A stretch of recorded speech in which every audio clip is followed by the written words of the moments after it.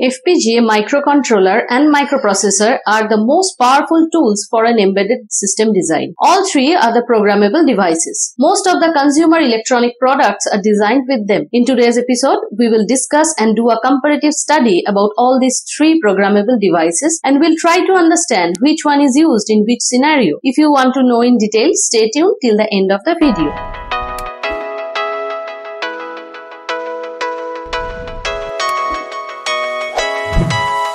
Let's understand what are microprocessor, microcontroller, and FPGA. Here we will start with microprocessor. Microprocessor is an electronic integrated circuit that works as a CPU alone. This is the basic controlling unit and works as the brain of the system. No other peripherals such as RAM, ROM, input or output slots are integrated with it. Microprocessors understand machine code, but they will require a higher level programming language such as C or assembly to write the program. The set of instructions for any microprocessor chip is specific to that model of chip. An Intel 80386 and a Motorola 68020 uses completely different set of binary codes for equivalent functions. Microprocessors have some advantages. Present-day processors have amazing speed and cheaper in cost. They are small and compact in size. They work with 100% accuracy provided the input is proper and accurate. Multi-core processors are available in market which is incredibly faster and cheaper. Modern processors are built with artificial intelligence and with latest technology. They emit less heat and energy, and so no need to take any excessive measure to make it cool. Processors are built with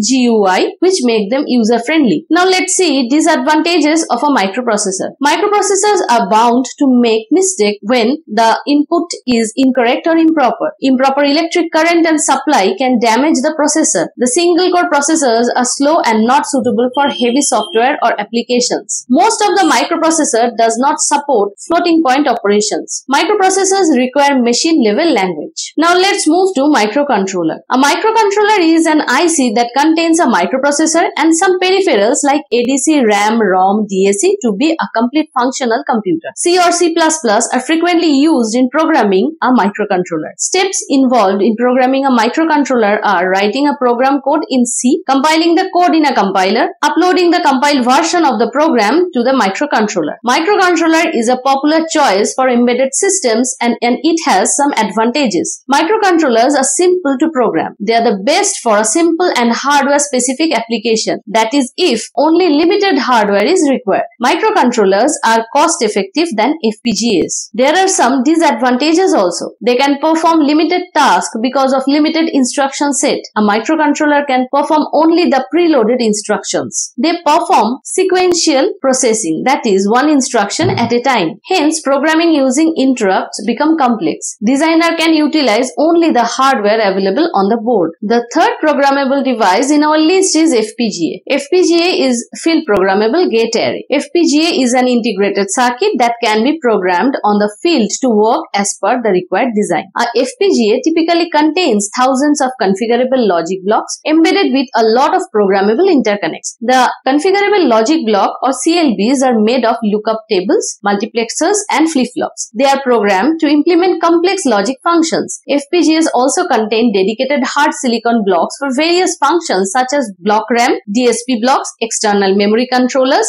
PLL, and many more. FPGA programming is comparatively complex than that of a microcontroller. It requires specialized software such as Xilinx, Intel Quartus, etc. FPGA is programmed using Verilog or VHDL, and system Verilog is used for verification. There are few steps involved in FPGA programming such as creating a code in Verilog or VHDL, creating a module in the software, completing the pin assignments, creating an SDC file that contains timing and design constraints, converting netlist into binary format, doing the place and route, compiling the code and generating a bit file, programming the FPGA, analyzing the report and do reprogram.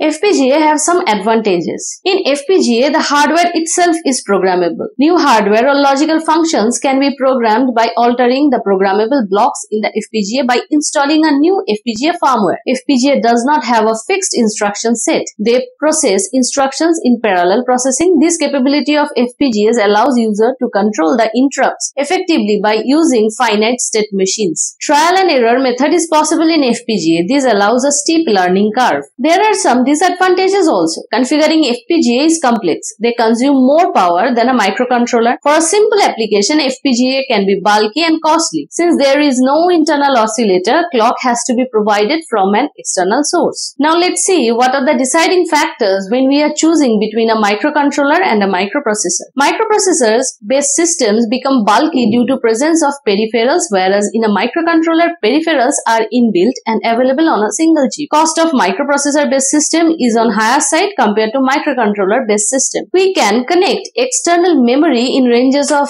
megabytes or gigabytes with a microprocessor when the application demands high memory, although the trade-off is lesser speed. The inbuilt finite memory in microcontroller improve the speed of the operations. Microprocessor is not suitable for compact system. Microcontrollers are suitable. In a microprocessor, presence of external components result in higher power consumption. Therefore, it is not ideal for the devices running on stored power like batteries. Microcontrollers are suitable for such application due to less power consumption. The microprocessor is useful in personal computers, whereas microcontroller is useful in an embedded system. So, when the application is low computational and specific, microcontroller is preferred. To keep the overall cost on lower side, microcontroller is better. Microcontroller is easy to debug and design. Firmware used to program a microcontroller is easy and open source libraries are available to program a microcontroller. Microprocessor requires an operating system as in a computer. If the application is extremely complex and requires a special central control unit, microprocessors are preferred. Now let's do a comparative study of FPGA and microcontroller. From our previous discussion, it's clear that consumer-specific projects which require customization, FPGA or microcontroller is preferred. Now let's do a comparative study of FPGA and microcontroller to understand which one is used in which scenario. Microcontrollers are programmed using an assembly or high-level language which is converted to machine code for execution on a CPU. FPGA programming is more complex compared to microcontroller programming. FPGAs can execute multiple instructions at the same time, that is in parallel form. This is a big advantage over microcontrollers which can only execute one instruction sequentially. So, FPGAs are typically much faster at processing tasks. Any digital circuit can be designed on an FPGA provided the chip contains a sufficient number of logic blocks to emulate the design. Microcontrollers do not offer such flexibility. This is because there is no way to alter the chipset in a microcontroller to suit an application. So, FPGA offers more design flexibility. FPGA is costly compared to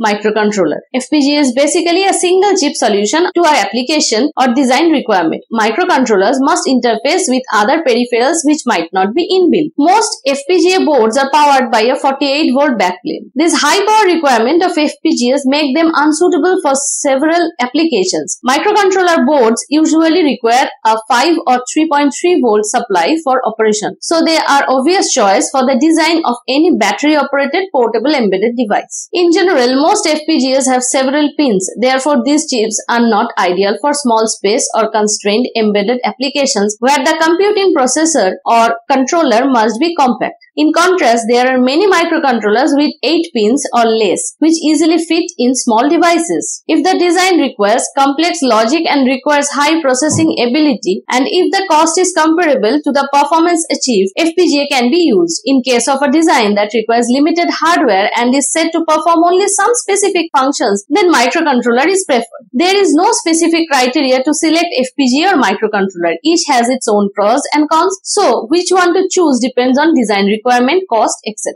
Here is a list of functions or features and preferred solution for them. Well, here we tried to give you an idea about 3 programmable devices in a nutshell. Hope that will help you. Don't forget to share your comment or questions. Also visit our technology blog TechSimplifiedTV.in. That is all for this episode. We will be back with another topic in our next episode of Q&A. Till then, stay tuned, stay focused.